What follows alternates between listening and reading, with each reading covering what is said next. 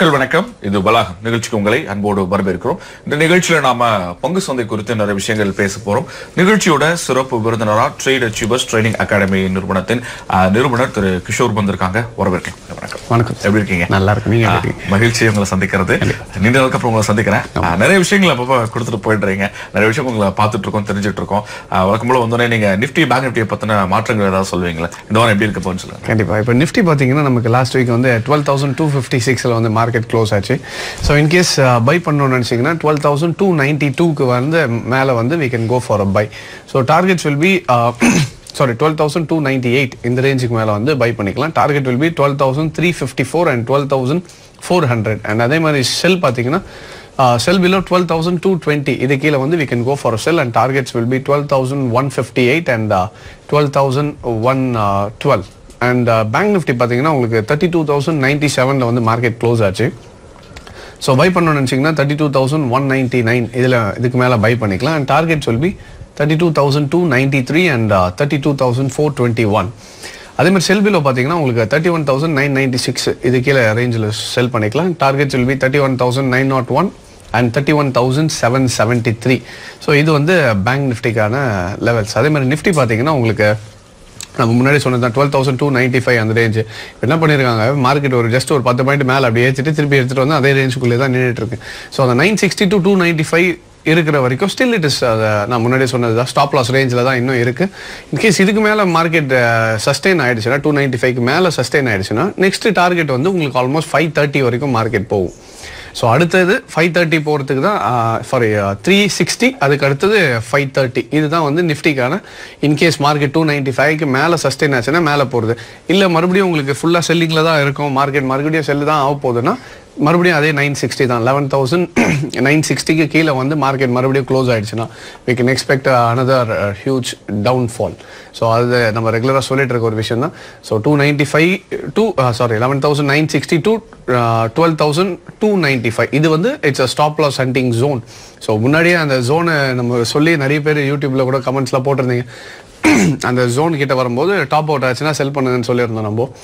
So அதை நிறைய பேர் ஃபாலோ பண்ணி 295ல ஆல்மோஸ்ட் ஒரு 280 270 செல் பண்ணுவங்களாம் almost 350 to 400 points they made huge returns in just என்ன சொல்கிறது 3 to 4 டேஸ்லேயே உங்களுக்கு மார்க்கெட் ஆல்மோஸ்ட் 350 400 பாயிண்ட் கீழே வந்துச்சு. ஸோ அதை என்னன்னா அதை சொல்கிறத வச்சு பார்த்து நடக்குதான்றது ஒரு விஷயம். இன்னொன்று அது நடக்கும்போது நம்ம அதை ரியாக்ட் பண்ணி எப்படி ப்ராஃபிட்டபுளாக பண்ண போகிறோன்றது தான் அல்டிமேட். ஸோ அதை 295 வரும்போது it gave us an opportunity. So அந்த ஆப்பர்ச்சுனிட்டியில் பண்ணி they made almost 350 to 400 points நிறைய பண்ணியிருந்தீங்க. ஸோ அதை யூடியூப்லையும் கமெண்ட் போட்டிருந்தாங்க. ஸோ நிஃப்டி 12,295க்கு மேலே சஸ்டெயின் ஆனால் மட்டும் it will go to 350 and 530. கீழே திருப்பி 960 கீழே போயிடுச்சுன்னா மறுபடியும் ஃபுல் செல்லிங் தான் ஸ்டார்ட் ஆகும். ரொம்ப சிறப்பு நல்லா சொன்னீங்க. சொல்ற விஷயங்கள் எல்லாமே நடக்கும். அதை எதிர்பார்த்துட்டு இருந்தா மட்டும் போதாது, அதை செயல்படுத்தினாதான் எடுக்க முடியும்னு சொன்னீங்க.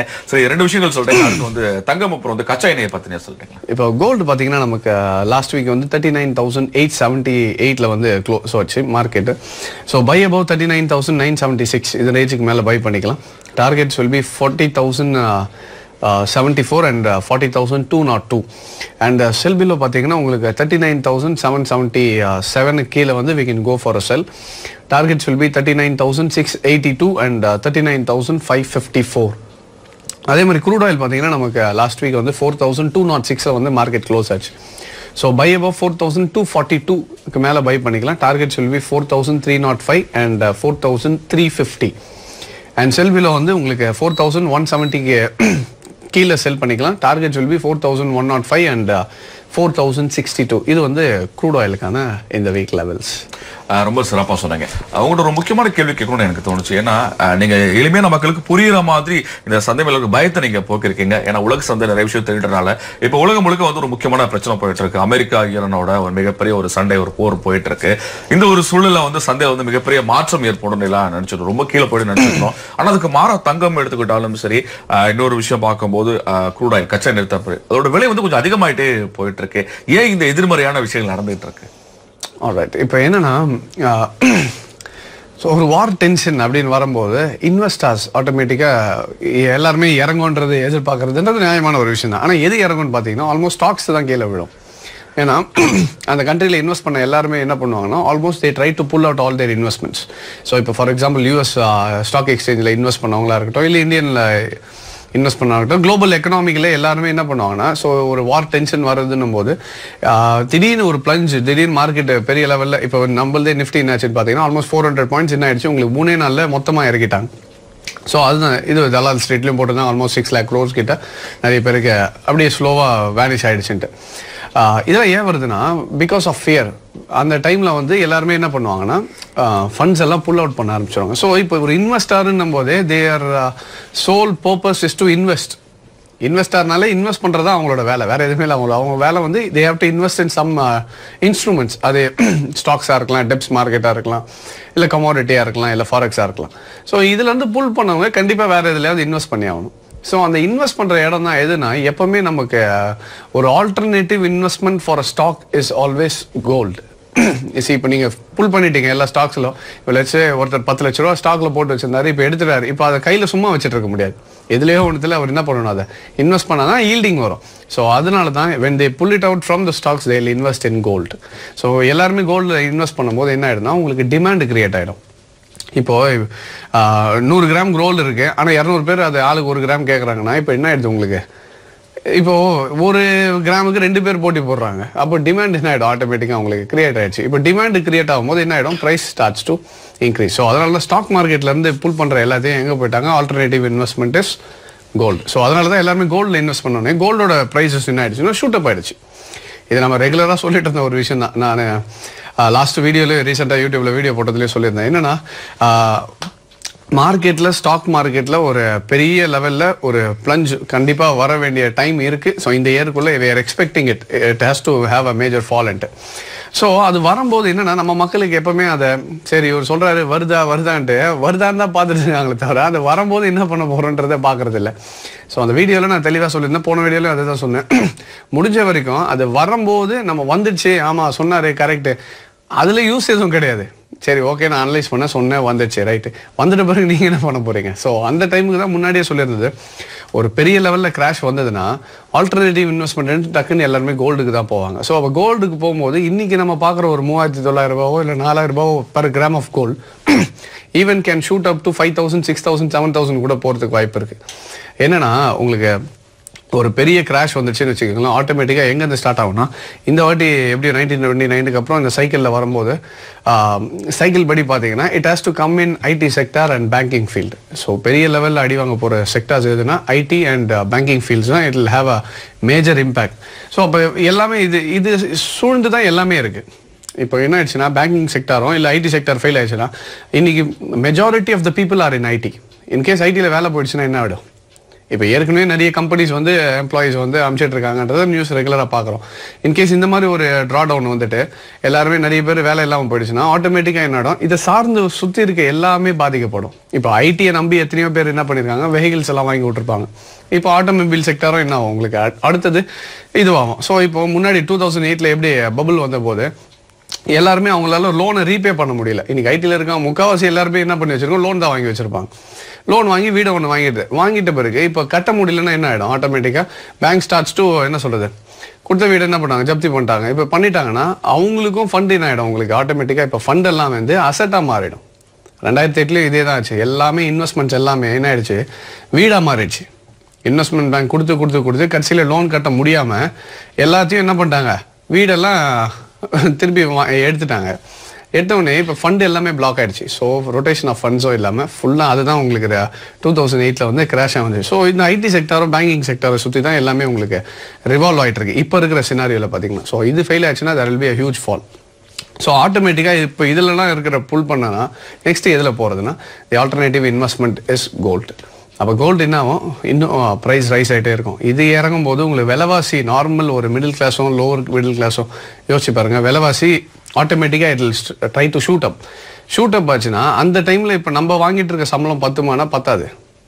ஏன்னா விலைவாசி எல்லாமே ஏறிச்சுன்னா அந்த டைமில் என்ன பண்ணுவோம். ஸோ முன்னாடி இப்பயே கோல்டு கொஞ்சமாக அக்யூமுலேட் பண்ணி வச்சிங்கன்னா இந்த இதுவெல்லாம் உங்களோட என்ன சொல்கிறது அன்றாட தேவைக்கான நெசசிட்டி எல்லாம் ஏறும்போது கோல்டோட ப்ரைஸ் ஆட்டோமேட்டிக்காக ஷூட் அப் ஆயிருக்கும்.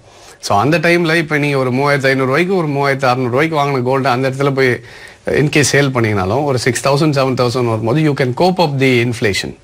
ஸோ அதுக்காக தான் நான் அன்றைக்கிலேருந்து அந்த வீடியோவில் வந்து சொல்லிட்டு இருக்கேன், முடிஞ்ச வரைக்கும் கோல்டில் இன்வெஸ்ட் பண்ணுங்கள். அதே மாதிரி நிறைய பேர் கேட்டிருந்தீங்க கோல்டில் பண்ணலாமா இடிஎஃப்ஸில் பண்ணலாமான்ட்டு.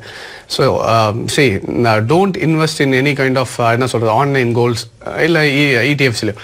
Go for solid physical gold.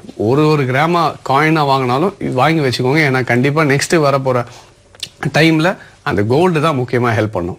So அதனால தான் உங்களுக்கு டிமாண்ட் இன்க்ரீஸ் ஆகிறதுனால ஆட்டோமேட்டிக்காக இது சைக்கிள் தான். இது எப்போவுமே ஒரு ஸ்டாக் மார்க்கெட்டில் கிராஷ்ன்னும் போது ஆட்டோமேட்டிக்காக கோல்டு போகும். இன்னொன்று ஈரான் வந்து is one of the major oil producer. 20% of the world oil ப்ரொடக்ஷனில் Iran is one of the important person. So இப்போ என்ன ஆயிடுச்சுன்னா அவங்க கூட வார் டென்ஷன் என்னும் போது சப்ளை கட் ஆகும். உங்களுக்கு சப்ளை கட் ஆகும்போது என்ன ஆயிடுதுன்னா அதனால தான் கச்சா எண்ணெயோட ப்ரைஸ் என்ன ஆயிடுச்சு உங்களுக்கு ஷூட் அப் ஆயிடுச்சு. திருப்பி இன்னொரு சொன்ன மாதிரி ஏதாவது இப்போ கொஞ்சம் வார் டென்ஷன் கம்மியான மாதிரி இருக்குது. திருப்பி இன்னைக்கு காலையில் ஆல்மோஸ்ட் ஏதோ ஒரு 4 to 5 மிசைல்ஸ் அடிச்சிருக்க மாதிரி ஒரு நியூஸ் வந்திருக்கு.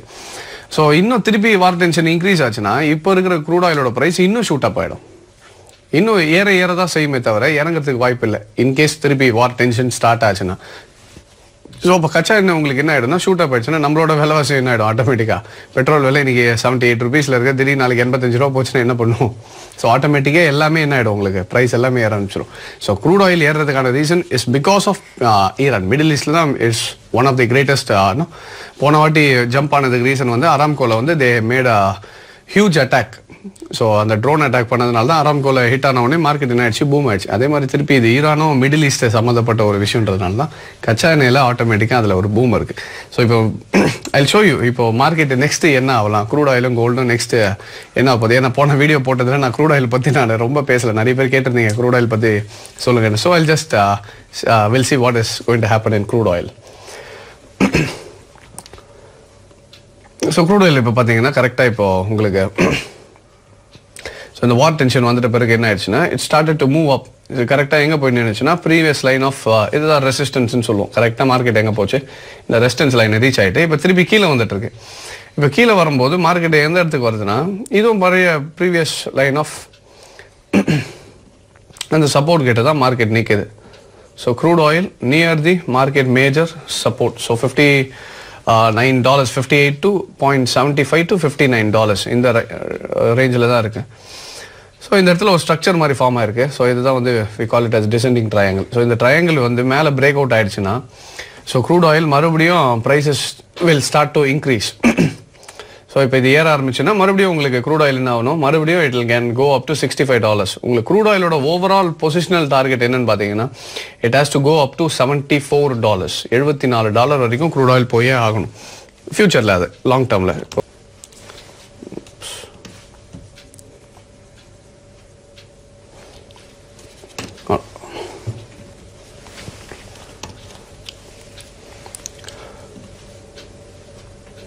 ஸோ அது நம்ம இந்தியன் ரேட்ஸுக்கு பார்த்தீங்கன்னா crude oil will go up to திருப்பி ரிட்டர்ன் போச்சுன்னா மறுபடியும் 5,400 5,500 போகிறதுக்கான எல்லா பாசிபிலிட்டியும் இருக்குது. So crude oil can go up to 5,500. So long term இன்வெஸ்ட்மெண்ட்ன்றது crude oil is a very good investment. திருப்பி இப்போ மார்க்கெட் கீழே வர்றது எங்கன்னா இப்போ தான் இந்த ரேஞ்சு தான் ஆல்மோஸ்ட் திருப்பி ஸ்டாப் ஆக வேண்டிய ரேஞ்சு. ஸோ இந்த ரேஞ்சிலேருந்து மறுபடியும் வந்ததுன்னா கரெக்டாக market can come up to திருப்பி இந்த இடத்துலேருந்து கீழே வந்ததுன்னா 4,110 வரைக்கும் வரலாம். வந்துட்டு மறுபடியும் இங்கேருந்து திரும்பிச்சுன்னா அந்த 4,110க்கு மேலே சஸ்டெயின் ஆச்சுன்னா மார்க்கெட் மறுபடியும் ஃபுல் ஸ்விங் எடுத்ததுன்னா லாங் டேர்மில் இன்கேஸ் வார் டென்ஷனும் மறுபடியும் இன்க்ரீஸ் ஆச்சுன்னா it will go up to 5,400 to 5,500. அதே மாதிரி கோல்டு பார்த்தீங்கன்னா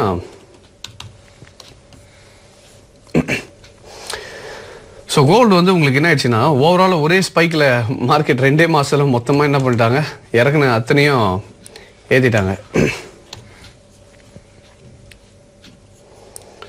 ஸோ கோல்டோட ப்ரைஸ் வந்து இப்போ ஆல்மோஸ்ட் 39,772 இருக்குது ரிஃபைன் கோல்டு வந்து. ஸோ அது எவ்வளோ தூரம் வரலான்னா again it can come up to 39,287.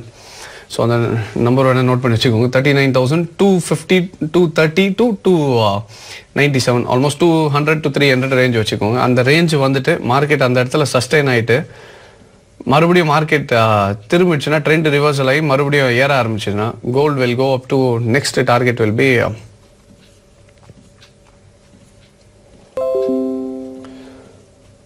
So minimum 43,387, அதுக்கப்புறம் ஸ்ட்ரைட்டாக 45,988, ஆல்மோஸ்ட் 46,000 கோல்டு போகிறதுக்கான வாய்ப்பு இருக்குது. 10 gram gold.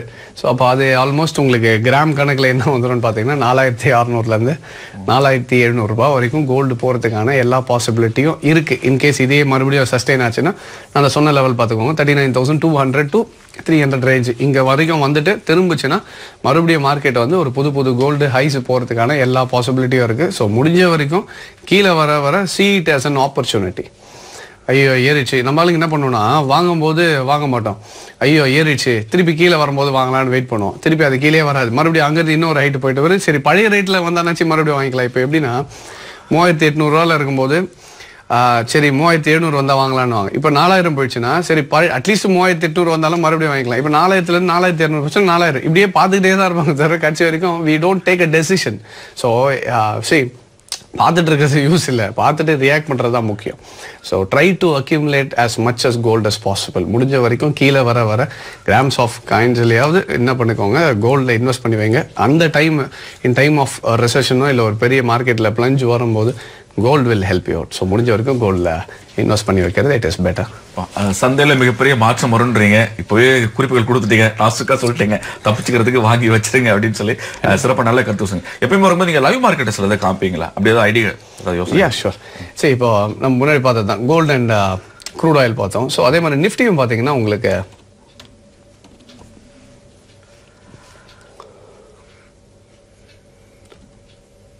So Nifty 50 so நம்ம முன்னாடி சொன்னது தான் 295க்கு மேலே சஸ்டெயின் ஆயிடுச்சுன்னா so next target will be 350 and 530 வரைக்கும் க்ரூட் ஆயில் போகிறதுக்கு நிஃப்டி 50 போகிறதுக்கான possibilities R there.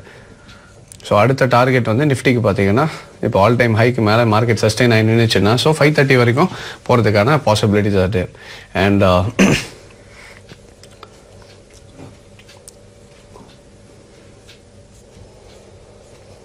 And sector wise பார்த்தீங்கன்னா உங்களுக்கு மோஸ்ட் ஆஃப் தி இண்டெக்ஸில் வந்து நமக்கு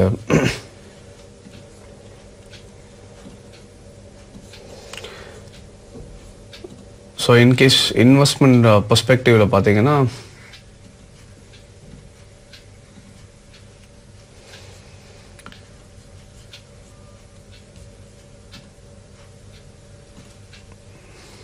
ஸோ எஃப்எம்சிஜியில் வேணால் we can go for investments. In case நம்ம இன்வெஸ்ட் பண்ணணும்னு நினச்சிங்கன்னா எஃப்எம்சிஜி கரெக்டாக இப்போ மார்க்கெட் வந்து ரீட்ரேஸ்மெண்ட் லெவலில் முடிச்சுட்டு ஸோ முன்னாடி கொடுத்த கேப்பையும் வந்து almost market has field. So இந்த இடத்துல பார்த்தீங்கன்னா தெரியும். ஸோ இந்த இடத்துல எஃப்எம்சிஜியில் வந்து there was a huge gap. So அந்த கேப்பை இப்போ என்ன பண்ணிடுச்சு மார்க்கெட் வந்து கரெக்டாக ஃபில் பண்ணிட்டு ப்ளஸ் இந்த 61.8ன்றது ஃபிபனாச்சியோட கோல்டன் ரேஷியோ. ஸோ அந்த கோல்டன் ரேஷியோ மார்க்கெட் வந்து ஹிட் பண்ணிட்டு இப்போ திரும்பி இருக்கு. ஸோ இப்போ இது சஸ்டெயின் ஆச்சுன்னா மறுபடியும் எஃப்எம்சிஜியில் மறுபடியும் we can expect a huge momentum. So எஃப்எம்சிஜியில் in case நம்ம இன்வெஸ்ட் பண்ணணும்னு நினச்சோன்னா இப்போ எஃப்எம்சிஜிக்குள்ளே என்ன இருக்குன்னு பார்க்கும். இப்போ for example top 10 scripts in FMCG sector வைஸில் பார்த்தீங்கன்னா எஃப்எம்சிஜியில் எது வந்து top 10ல் weightage for example Hindustan Unilever இந்த மாதிரி சில கம்பெனிஸ் இருக்கும். இதில் இதெல்லாம் ட்ரெண்டு முக்கியம் என்னன்னா சும்மா போய் பிளைண்டாக எடுக்க முடியாது. So we have to see what is the trend. அப்போ ட்ரெண்டுனா நிறைய பேருக்கு ட்ரெண்டுனா உடனே என்னதுன்னா மேலே போகிறதெல்லாம் அப் ட்ரெண்டு, கீழே வரதெல்லாம் டவுன் ட்ரெண்ட். ஸோ அது ட்ரெண்டே இல்லை, trend has a different meaning. So அந்த ட்ரெண்ட் என்னன்னு கண்டுபிடிச்சிங்கன்னா அதில் எஃப்எம்சிஜியில் எந்தெந்த ஸ்கிரிப்ட் மேலே போகிறதுக்கான பாசிபிலிட்டி இருக்கோ அதில் இன்வெஸ்ட் பண்ணி வச்சிங்கன்னா உங்களுக்கு இப்போ நிஃப்டி நெக்ஸ்ட் 500 530 வரைக்கும் போச்சுன்னா மறுபடியும் உங்களுக்கு இந்த எஃப்எம்சிஜி செக்டார் கை கொடுக்கும்போது அந்த ஸ்கிரிப்ட்ஸும் it will start to move up. So எஃப்எம்சிஜியில் we can invest. So market வந்து இந்த செக்டார் இண்டெக்ஸில் உங்களுக்கு 30,350. ஸோ அதுக்கு மேலே எஃப்எம்சிஜி செக்டாரல் இண்டெக்ஸ் மேலே இருக்க வரைக்கும் it will go for a by. So முடிஞ்ச வரைக்கும் எஃப்எம்சிஜிலையும் நான் அதான் முன்னாடி சொல்கிறது தான், இப்போ பெரிய கிராஷ் வர டைமில் 2 செக்டார் மட்டும் தான் தாக்கு பிடிக்கும். எதுன்னு பார்த்தீங்கன்னா ஒன்று FMCG sector and the other one is pharma sector. ஏன்னா கண்டிப்பாக மெடிசன்ஸ் எப்படியும் என்ன கிராஷ் வந்தாலும் மெடிசன் ஓடுறது எப்போவுமே ஓட தான் போகுது. இன்னொன்று எஃப்எம்சிஜின்னு வந்து அன்றாட தேவை எல்லாமே அது வாங்க தான் போகிறாங்க. எல்லாமே அது நார்மல் தேவைகள்ன்றது ஆட்டோமேட்டிக்காக போயிட்டே தான் இருக்கும். So FMCG and pharma sector is always safe to invest. எவ்வளோ கீழே வந்தாலும் வாங்கி வச்சுக்கிறது, ஏன்னா லாங் டேர்மில் கண்டிப்பாக மேலே ஏறதுக்கான பாசிபிலிட்டிஸ் வில் பி தேர். ரொம்ப சிறப்பாக சொன்னீங்க. இப்போ நிறைய விஷயங்கள் இப்போ சொல்லும்போது அதெல்லாம் கற்றுக்கணும்னு நினைக்கிறோம்ல, நம்ம ட்ரேடிங் ஹவுஸில் கற்றுக் கொடுக்குறீங்களா இவ்வளோ விஷயங்களை?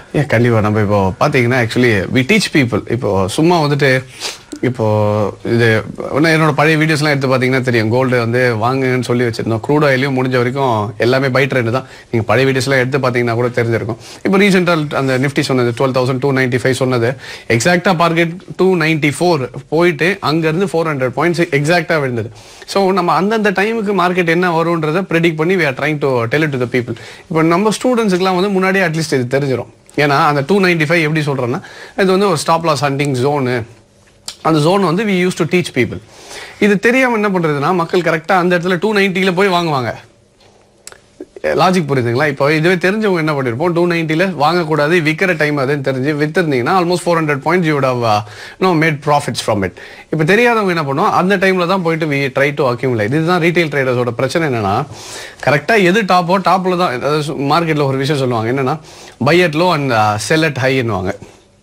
நம்ம ஆளுங்க என்ன பண்ணுவோம், by at high sell at low, கீழே போய் வித்துருவாங்க, மேலே போய் வாங்கி வச்சிருவாங்க. இதுதான் பிரச்சனை. So that is what we are trying to teach people. எது ஹை முதல்ல, எது லோ. அதேமாதிரி மேலே போகிறது எல்லாமே இன்னும் ஹையா அப்படின்னா ஹைன்னு கிடையாது. சம்டைம்ஸ் இந்த ரேஞ்சுக்கு மேலே இன்னும் ஒரு 1000 பாயிண்ட் இருக்குன்னா அதுதான் ஹை. அப்போ அது வரைக்கும் நம்ம என்ன பண்ணலாம், முடிஞ்ச வரைக்கும் அக்யூமுலேட் பண்ணிக்கிட்டே இருக்கலாம். ஸோ இதெல்லாம் தான் வி டீச் பீப்புள். ஸோ அதில் வந்து there are 14 types of technical analysis. இது எப்படின்னா ஜஸ்ட் இண்டிகேட்டர் மாதிரி கிடையாது, அப்படியே போட்ட உடனே உங்களுக்கு இன்ஸ்டன்ட்டாக result வருதுக்கு.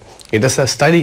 It took me almost decade, 10 வருஷம் ஆச்சு இதெல்லாம் கற்றுக்கிட்டு மார்க்கெட்டை எப்படி அனலைஸ் பண்ணி இந்த பின் பாயிண்ட் இந்த இடத்துக்கு மார்க்கெட் வந்ததுன்னா இது ஒரு ரியாக்ஷன், இந்த இடத்துல வைப்ரேஷன் இருக்கும், மார்க்கெட்டு ஒரு பெரிய லெவலில் செல் ஆகும், இங்கே பை ஆகும்னு சொல்கிறதுக்கு it took me so much of study. இப்போ என்னன்னா, நீங்கள் அந்த 10 வருஷம் போயிட்டு நீங்கள் ரிசர்ச் பண்ணி அதை தேடி கண்டுபிடிக்கணும்னு அவசியம் இல்லை. இப்போ நான் கற்றுக்கிட்டது என்ன பண்ணுறேன்னா, டேரெக்டாக ரூலாக ஃபார்ம் பண்ணி I just show it and present it to you. அதை அப்படியே எடுத்து நீங்கள் அப்ளை பண்ண மட்டும் தான் உங்களோட வேலை. நீங்கள் இப்போ டைம் ரொம்ப ரிசர்ச்சுக்கு எடுத்து இது ஏன் வருது எதுக்கு வருதுன்னா கண்டுபிடிக்கணும்னு அவசியம் இல்லை. அதெல்லாம் நான் பண்ணி வச்சுட்டேன். இப்போது what we teachers, I teach my experience. ஏன்னா இப்போ ஃபார் எக்ஸாம்பிள் சப்போர்ட் ரெசிஸ்டன்ஸ்னு ஒரு சப்ஜெக்ட் இருக்குன்னா, நீங்கள் போய் கூகுளில் போயிட்டு யூடியூப்பில் சப்போர்ட் ரெசிஸ்டன்ஸ் அப்படின்னு போட்டிங்கன்னா லட்சக்கணக்கான வீடியோ வரும். ஸோ அதுக்கும் நமக்கும் என்ன டிஃப்ரென்ஸ்னா, அது சப்போர்ட் ரெசிஸ்டன்ஸ் எப்படி போடணுன்றது ஒன்று, ஆனால் கரெக்டாக போடணும் எப்படி போடணுன்றது ஒன்று. ஸோ அதுதான் எக்ஸ்பீரியன்ஸில் வி டிட் இட். இப்போ சும்மா சப்போர்ட் ரெசிஸ்டன்ஸ் பண்ணுறவங்களுக்கு தெரியும். சும்மா நான் சொல்கிறது வேணால் யோசிச்சு பாருங்கள். நம்ம என்ன பண்ணுவோம், சப்போர்ட்டை போட்டுட்டு ஒரு வாட்டி 2 வாட்டி 3 வாட்டி வந்ததுன்னா ஸ்ட்ராங் சப்போர்ட்டு, சரி 4வது வாட்டி பை பண்ணலான்னு நம்ம கரெக்டாக பை பண்ணும்போது தான் சப்போர்ட் என்னாவும் உடச்சிட்டு கீழே போகும். ரெசிஸ்டன்ஸில் போய் நம்ம செல் பண்ணலான்னு போனால் தான் மார்க்கெட் உடச்சிட்டு மேலே அப்படியே போகும். ஸோ இதுக்கு ரீசன் என்ன, ஏன் நம்ம போட்டால் மட்டும் கரெக்டாக உடைக்குது? ஸோ இந்த ரீசன்ஸை தான் through experience I learnt it. அதை தான் வந்து என்ன பண்ணுறேன்னா, இதுதான் ரூல். இந்த ரூல் வந்தால் தான் சப்போர்ட் இங்கேருந்து திரும்பும், இல்லை இந்த ரூலில் இல்லைன்னா சப்போர்ட் உடைக்க தான் செய்யும். So that is the rule we teach people. So அதில் there are 14 subjects of technical analysis. So அதை தான் வந்து நம்ம மக்களுக்கு ஒன்று ஒன்றா சொல்லித்தரது. அந்த பயிற்சி எப்போ எங்கே நடக்க போகுதுன்னு சொல்லுவாங்க. ஸோ இப்போ கிளாஸஸ் பார்த்தீங்கன்னா நமக்கு இந்த கம்மிங் சாட்டர்டே வந்து நமக்கு சென்னையில் ஃபுல் டே கிளாஸஸ் இருக்குது. That falls on 18th of January. And 23rd வந்து நமக்கு கோயம்புத்தூரில் ஃபுல் டே கிளாஸஸ் இருக்குது.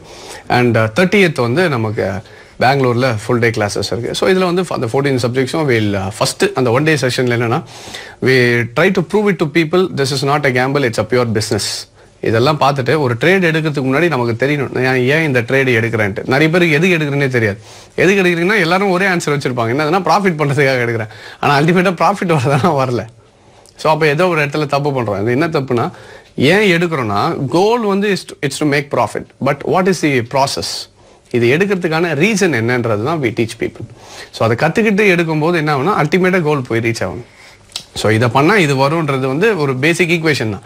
ஸோ அந்த ஈக்குவேஷனை தான் we are trying to teach people. So அது இந்த கம்மிங் சாட்டர்டே வந்து சென்னையிலையும், நெக்ஸ்ட் Thursday 23rd வந்து கோயம்புத்தூர், அண்ட் 30th வந்து பெங்களூரில் ஃபுல் டே கிளாஸஸ் இருக்கு. இப்போ பல பேர் வந்து நேரடியாக பயிற்சி எடுத்துக்கிறாங்க, ஆனால் ஒரு சில பேரால் நேரடியாக வர முடியாத சூழல், ஆனால் உங்கள்கிட்ட தான் பயிர் ஆசைப்படுறாங்க, இல்லை வெளிநாட்டில் கூட இருக்கலாம், இதற்காக ஒரு நாள் வர கஷ்டமாக இருக்கும். அப்போ அவங்களுக்கு என்ன வழியில் சொல்லித்தரீங்க? இப்போ நமக்கு ரெகுலராக ஆன்லைன் கிளாஸஸும் இருக்குது. ஸோ ஏற்கனவே அப்ராடில் இருக்கவங்கலாம் ஜாயின் பண்ணி they are taking online classes. So online கிளாஸஸில் நீங்கள் என்ரோல் பண்ணிட்டீங்கன்னா இங்கேருந்து என்னோட 1 day செஷன் ஒரு ரிவ்யூ செஷன் மாதிரி இருக்கும். ப்ளஸ் ட்ரெயினர்ஸ் வந்து உங்களுக்கு டைமிங்ஸ் கொடுத்துருவாங்க, எந்தெந்த டேட்ஸில் என்னென்ன டைமிங்ஸ்ன்ட்டு. ஸோ அதை வந்து உங்களுக்கு கொஞ்சம் எலாபரேட்டாக இருக்கும். எப்படின்னா ஃபஸ்ட்டு என்னோட ட்ரெயினர்ஸோட ஃபண்டமெண்டல் கிளாஸஸ் அட்டன் பண்ணிவிட்டு நெக்ஸ்ட்டு என்னோட 1 day செஷன் இருக்கும். என்னோட ஒன் டே செஷன் முடிச்சுட்டு மறுபடியும் practicals will be there. Technicals ஃபுல்லாக இப்போ நான் என்னன்னா அந்த ஒன் டேல ஃபுல் டே எடுக்கிறது ஒரே நாளில் கற்றுக்க முடியும்னா கண்டிப்பாக முடியாது. ஃபஸ்ட்டு பார்க்க தான் முடியும், ஓகே இது இருக்குது போகிற வழி கரெக்டுன்றது காட்டுறது தான் அந்த ஒன் டே. அதுக்கப்புறம் என்னன்னா ட்ரைனர்ஸோட செஷனில் வந்து உங்களுக்கு நான் சொல்லிக் கொடுத்த 14 சப்ஜெக்ட்டும் ஒரு நாள் தனித்தனியாக டிஃப்ரெண்ட்டாக அதை டீச். ஸோ அப்போ எலாபரேட் பண்ணும்போது உங்களோட டவுட்ஸு, ஏன்னா நான் ஃபஸ்ட் டே வந்து என்னோட கிளாஸ் உட்காந்து பார்க்கும்போது எல்லாமே நல்லா தான் இருக்கும்.